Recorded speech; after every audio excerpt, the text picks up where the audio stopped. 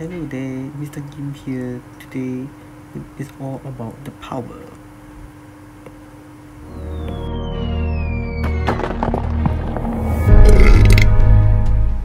Hey yo, what's up YouTube? Today I'm going to present to you the RavPower.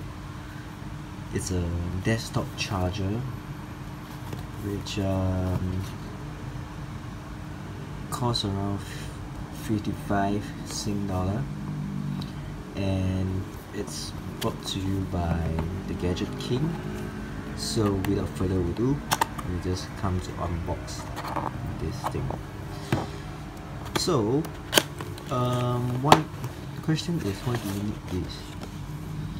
It's basically because nowadays there's so many USB charger, right? So you need this.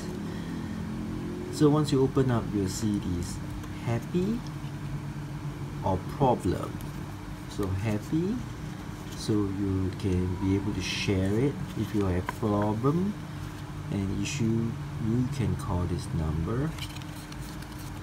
So next up is the instruction manual. Basically nobody reads it anymore, I guess. So next up is the product itself, and before you go into that, there's this AC power. Okay, so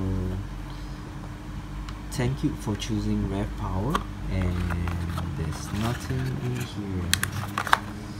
So yes, basically this is the box. So let's have a look at the main unit here, which is the RavPower itself.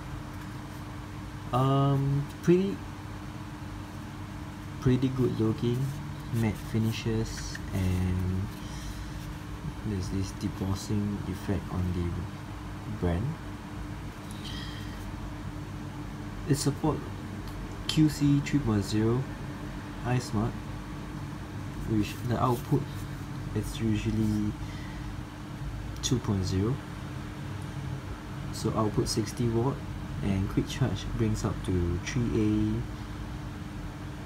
faster speeds, and the regular one is just like a 2.4, which is good enough.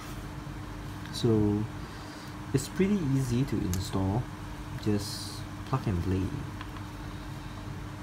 and this is just, we need to test out probably about a few weeks, and we'll see how it goes with this.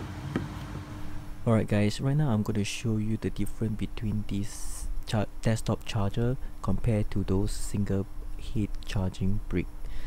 So of course, when you're traveling overseas, you're trying to reduce your weight load, this could be probably the best desktop charger you'll ever need. You can charge up to 6 devices, your partner's phone, your phone, or even down to, let's say you have GoPro charger that you need to charge. These devices come with 6 ports, which means that you can charge up to 6 different devices using USB.